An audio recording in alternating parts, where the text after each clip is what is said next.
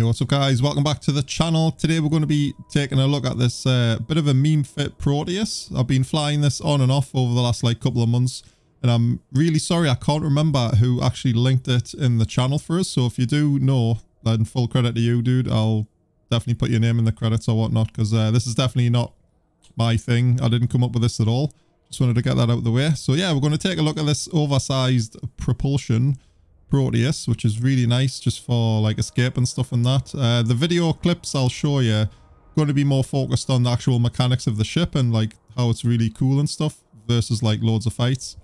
And there's a bit of a weird bot farm system at the end. I'll put all the things like the fitting and the fights and all that sort of stuff in chapters for easy viewing for you guys if you want to just skip through. And there'll be some other fits from a couple of friends at the end, which are like really much better than this. Like I say, it's just a bit of a meme fit. So let's take a quick look. All right, there it is, guys. So we've obviously got just the compact version of this. It is pretty cheap, I would think, for just a standard sort of Proteus or whatnot, like a bit of a meme fit one. So 647mm, I think it's not too bad. You could spend like a way more ton of cash on this thing and get it like much better. Yeah, but let's start with the subs. So the first one is, of course, the Covert sub. So we're roaming around null-second things and low-sec looking for fights. And we can use the Covert Ops Cloak just to keep it a little bit safer. We're all going drone focused on this, so we're going to be using the drone subsystem. The localized injectors, which give us a 15% reduction in afterburner and Microwarpdrive capacitor consumption. That's going to be important in a second. As well as 10% benefits to overheating Microwarpdrives and afterburners. So that's basically less cap used and faster.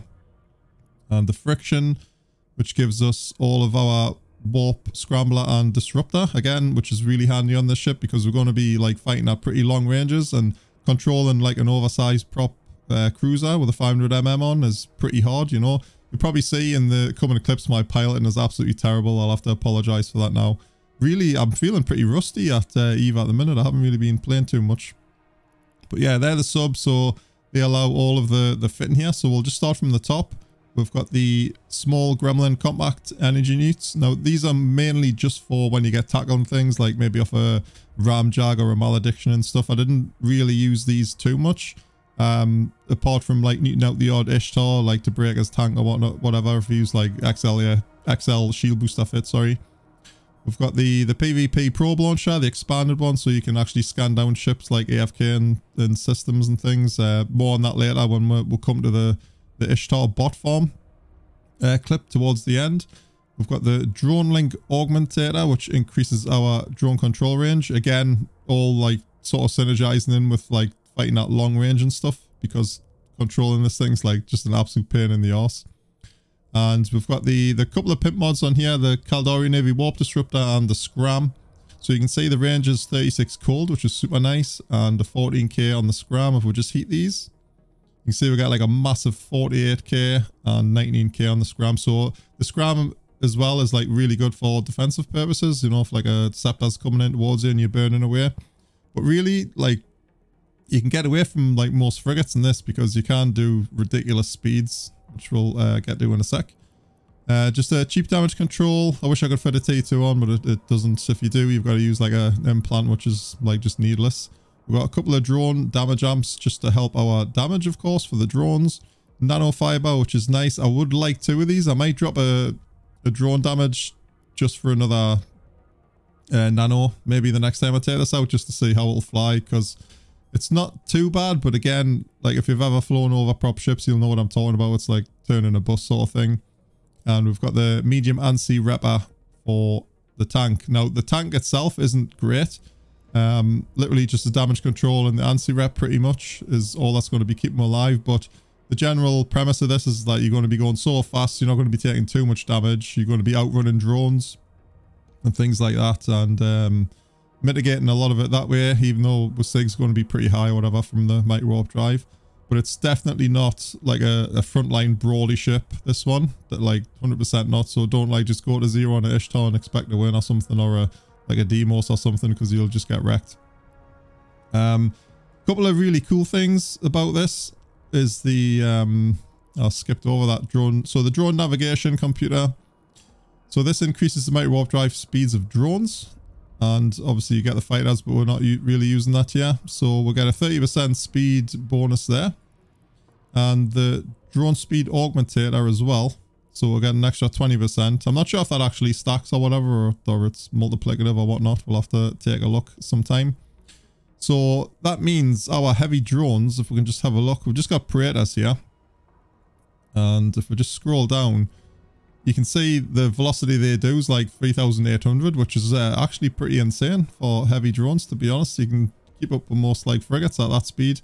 And it's really handy because if you're like flying around like 5-6k a second and things, probably higher if you're overheating, you can pull the drones in and everything and they will actually come to you within a reasonable time. So that's pretty nice. And the light drones, I believe, are even more ridiculous. So we've got some Hornets in there just because, like Scepters and things. And these go like 8.6k, like with a Microwarpdrive on, so it's pretty good. Obviously, they'll settle down once they hit the orbits and things. But yeah, it's pretty cool. The speed's pretty trick. Obviously, you could knock this out for a web, like a defensive web, and the scram would be really nice. So it's just take your pick. But again, we're just running the fit that I was linked in the channel from like ages ago. Again, sorry, I can't remember who gives it, but yeah, it's super fun. And fun's pretty much all I've been like after in the game this little while. I've done quite a lot of care bearing and stuff. I'm just saving clips up. We've got still tons of PvP footage from the corp to show you guys. Just a couple of last things as well, just before we jump into the clips. If you're going to be roaming around null-sec and things, I would 100% take a mobile depot and some spare drones. I did have like a full stack in here, but I've obviously been defanged previous to making this vid off an Ishtar on a station, which was pretty fun. So yeah, definitely take that because it will save your life. And also, I did forget to just go over how fast this thing goes. I do apologize. So cold will go just over 5k. And if we heat, that's 8,555, which is pretty like madness, right? And I would definitely recommend overheating your first cycle at least, just to get that big acceleration going. And that'll punch you out into some safety net, hopefully. Okay, let's get on with the clips.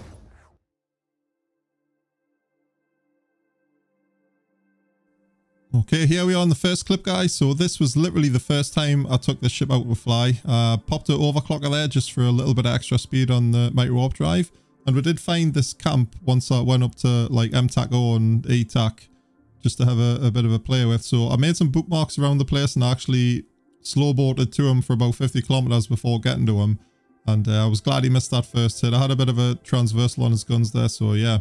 And his Jag buddy or his alt starts coming in. Just do a little bit of a turn there, just in case I did get a big wreck and blow. I'm not sure if he would be able to alpha us, but I think it might be pretty close on the fit since it's literally just like damage control for tank. So the Jag comes in like for a slight tackle, and I think he backs off a little bit because the malediction's coming now. So in comes the malediction, definitely in for the ram scram. So I'm like hoping, yes, get the newts on. Now the drones I'm noticing aren't like tracking the targets. I mean, even though they're like super quick with the small sigs of the frigs and the scepters, they're just not doing as much damage. Did get a little bit of a hit there, but it took us quite a while to actually pull the drones in and then just get the light drones out, and you'll see they just absolutely smash this guy. And yeah, he has got a NOS, so I'm still like perma scram pretty much, even though I've got like all the newts on him. But I think it would definitely help that. And that's pretty much GG for that fight. So just a little bit of a showing off the cloak there, you know, just like getting in close. You can sneak up on people and things. And we'll just recall with drones here and go to a safe. And then we're just able to cloak and disappear. So there was like tons of other stuff came after this, which I knew obviously because frat, you know, I didn't want to stay on grid too much and fight the Gnosis or whatnot. But yeah, that was the successful first fight on this. On this clip, I just wanted to highlight escape and gate camps and stuff. Now, granted, there was no fast tackle here, but generally, like a lot of small gangs and stuff are just going to be flying cruisers or whatnot. And yeah, I was able just to breeze away from these guys super quick. The Osprey Navy not doing like hardly any damage as well when I'm going these ridiculous speeds. One thing I really want to get changed though is the drone like targeting range. You can see I'm still like locked off these drones, so I can't cloak or anything. And that's one of the most annoying things about flying this. If you get in range and stuff and the drones have got you locked from like hundreds of kilometers away, but it is what it is. But yeah, just a little quick clip there just to show you the escapability of this thing, which is like absolutely insane. Alright, time for something a little bit more fun. So when you're roaming around Null and you get all the Ratter guys, whether the bots or real players and things, a lot of them will just warp to the Citadel, that's theirs, and they'll just sit right on the edge of the tether range, right? So the cool thing about this ship is, once you get yourself lined up and things, which I did here, I did a bit warping around just to get this like alignment point, just so he bounces off the perimeter. And we're just going to align to this guy, and then we're just going to overheat the Microwarpdrive, and hopefully we'll be doing about 8k a second at this guy when we hit him, and he'll just be bounced like completely out of the tether range, and we'll be able to kill him. So yeah, this is I didn't realize, I didn't like have a plan in my head about doing this when I was flying this ship. It just became a bit of afterthought. And yeah, you can see, I mean, we're not even doing like anything crazy. We're doing like 4k there, and you can see we bumped him nearly 3k a second, so he's like well out of tether range now, and we can just kill him.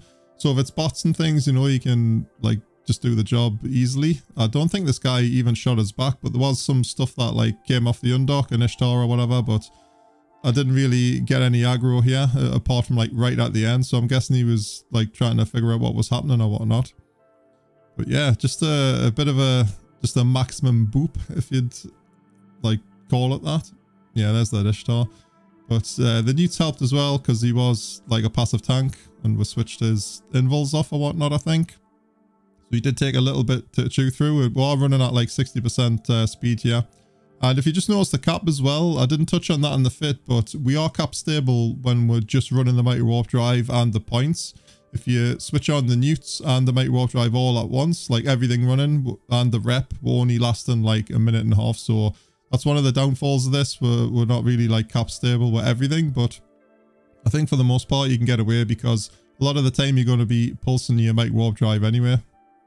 And there goes the Gila. So yeah, just a cool little thing you can do. I've killed quite a lot of stuff doing that actually, and yeah, it catches people off guard. Okay, coming up, there was a situation where I'd been roaming around a little bit, and I was getting a little bit bored, so I decided just to take the obvious bait, which was this Tempest just chilling off the station. He MJD'd away, I think, and yeah, it was just like complete obvious bait. But this sort of highlights the need for having sort of like a super long point, right? Like a 48k point, so we can just literally hold this guy here and start shooting him with the drones. And I was obviously expecting like a hot drop or something to come, or just like a bunch of bombers or whatever. So I decided just to hold this guy, just get aligned, see what this guy was doing. And I mean, you could tell a mile away it was like obvious bait. So you can see that I'm like preheating everything, just getting ready. And what ends up happening, spoiler alert, there is like a little hot drop happens. And honestly, I wish I'd stayed on grid for this, because I think we could have had a really like cool skirmish, like minus the cap issues we got off the Redeemer that comes. But yeah, so we're just holding this guy forever while keeping a really good range. So sort of like just over like maximum heated T2 point range, I would think. I wasn't thinking he had like any like crazy long point or whatever. And just to hold us, I mean, we could escape anyway. But as soon as like you see something, if you're ever in this situation, if anything comes on grid, just press F2 or whatever your Microwarpdrive thing is. And you can see that actually saved us in a second. Because when the bomber uncloaks here, you can see I get all the newts on him and stuff, and then I blip me Microwarpdrive, but I do get scrammed. So you can see there it goes, it's heated. I'm already doing like 2k MS. So I can sort of like drift out of his scram range, and there it drops. And then we just heat the Microwarpdrive again. Sino's lit, there's a Redeemer. Oh, there wasn't a Razu as well. I didn't really see that when I was playing. So you can see we're doing like 5k. We're neutered out now. But we're still coasting, right? I think we could have stayed on grid there and had a bit of a better fight. I was just a little bit quick on the warp, I think. But yeah, pretty cool. Just going over the super long point sub. So I think that's really worth it on this ship versus the other options you've got. Alright guys, just before we get on to the last clip from me, I just wanted to give a shout out to a couple of friends who have also been flying the Proteus. The first one being Babbl, who is just an absolute monster of a PvP guy, just loves it. The Proteus he recently did a video on, and it had like a 72 or a 76 kilometer heated point, just showing the power of that subsystem. And Babbl also flies in a small gang format, so it just becomes like exponentially stronger in my opinion doing this. He's got railguns, Microwarpdrive, you know, it's not an oversized prop. It's just a really good fit. I thought I would just show you guys some different options, you know, just mixing it up a little bit. And yeah, definitely check Babbl out. Very good content creator. He's just got tons of PvP, various ships. And yeah, give him a shout, guys. Okay, next up is Saraf, and he pretty much pews in Pochven space, but he's got a little bit of a variation on the Proteus fit. Still railguns though, but a little bit more tanky, and he's using all the crazy links and stuff from the Bifrost. So this video is actually called Links Part 3, I think. And yeah, he does some crazy maneuvers. I mean, with the links and everything, that point's going to be just heating out to like just ridiculous amounts of range. And also going faster with the Microwarpdrive because of the links and everything. You can stay on grid a little bit more. But yeah, just wanted to give you guys another look at just a different variation of the fits and things, because it actually seems that people are flying the Proteus quite a lot at the minute. I'm also, maybe now that I've been flying it myself, just noticing things. But yeah, Saraf and Babbl, definitely check these guys out. Again, the fits will be in the description if I can get a hold of Saraf as well. And hopefully you guys will enjoy that. Alright guys, hope you've been enjoying this Proteus video so far. It's been fairly fun to use and to make the video as well. Definitely check out Babbl and Saraf like I just mentioned. Totally worth your sub and your time. So coming up in the next clip, which I believe is just a massive bot farm, which wouldn't surprise us. And the reason I say that is because you could say that the guy was like AFK with his accounts or whatever, or like separate accounts.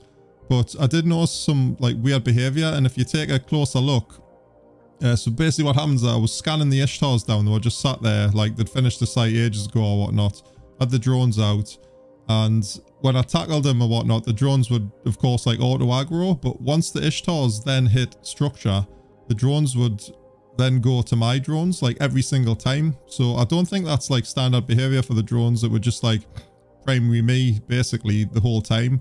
And I don't see why they would switch then when they go into structure. The Ishtars go into structure then to be attacking my drones, which I just think is a bit weird behavior. So I'm going to report all these accounts if I haven't already by the time the video is made. And yeah, let us know your thoughts on this. So we're going to play some tunes. Let's get copyright striked and enjoy it, guys. Thanks so much for watching, and I will see you in the next one.